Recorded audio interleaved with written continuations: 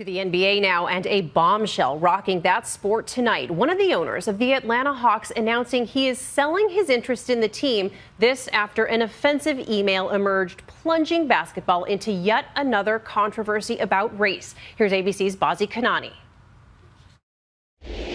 Atlanta Hawks owner Bruce Levinson apologizing tonight for making offensive comments about race in this email sent 2 years ago, but seen by fans for the first time today. I want some white cheerleaders. I want the music to be music familiar to a 40-year-old white guy. He even complained that the kiss cam is too black in a message to team management about how to sell more season tickets. Levinson says he voluntarily reported the email to the NBA this summer, announcing today he will step down, selling his ownership in the team just 4 months after publicly criticizing fellow NBA team owner Donald Sterling for his racist rant and refusal to apologize. Donald Sterling, what he said, I'm his partner.